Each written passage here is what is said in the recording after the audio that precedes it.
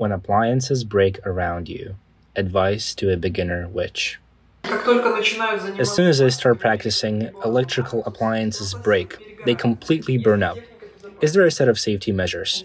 Yes, there is. Close off your space, control your energy a little bit. You know, here's what I'll tell you.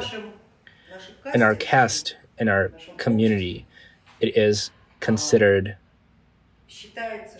that if you start to influence the surrounding environment with your energy, like when the light bulbs break, computers turn off, and so on, it is similar to if you walk into Buckingham Palace with your pants down.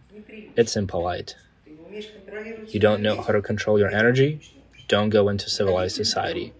Don't go into public if you don't know how, which means you need to learn to control your energy. Just remember that this is not an indication of your strength. It is your weakness. It will quiet down after some time, but for now your etheric energy, as we would say, is like a small child. Have you ever seen how little children walk? When they first learn, not slowly, they walk fast, you can't catch up to them. So is your etheric energy. It's like a small child. It runs around and acts out.